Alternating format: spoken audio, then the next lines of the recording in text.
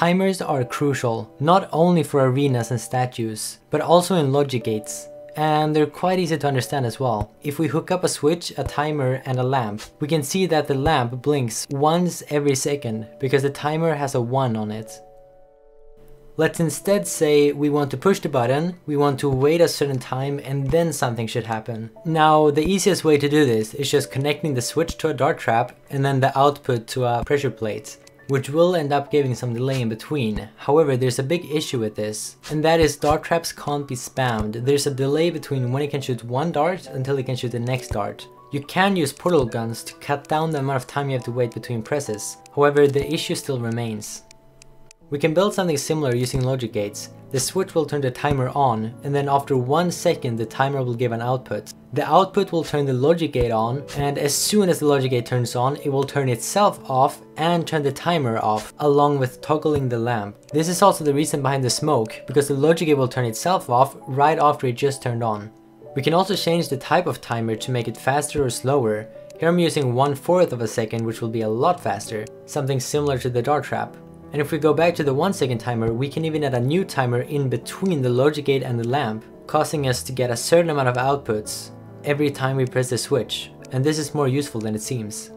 Now there's one issue with the logic gates, which is if we want these blocks to be off for only 1 frame and then immediately turn back on, well then there's no timer for 1 frame. The fastest timer we have is 1/4 of a second. So there are 2 solutions to this problem. First, we can use the dart trap.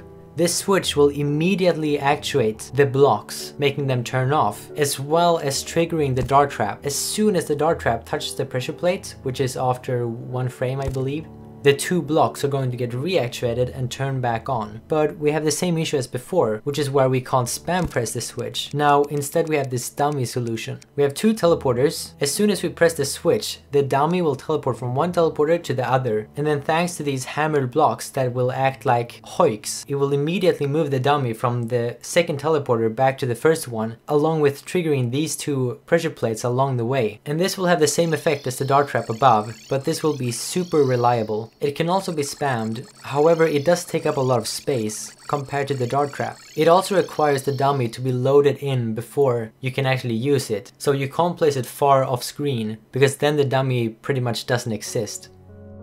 That's pretty much everything you need to know. Now let's try to build something weird. I'm going to be placing a few logic gates next to each other, and these will be turned into a one-way shift register, which I made a video about recently.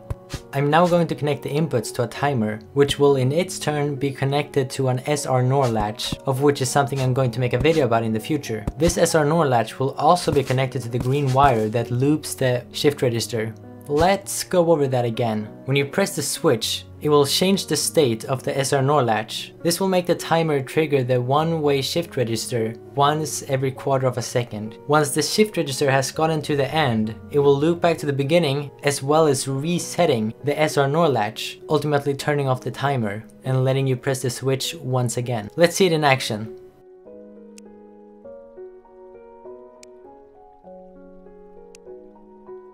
That's all. Thank you for watching this video, and I'll see you in the next one. Bye bye!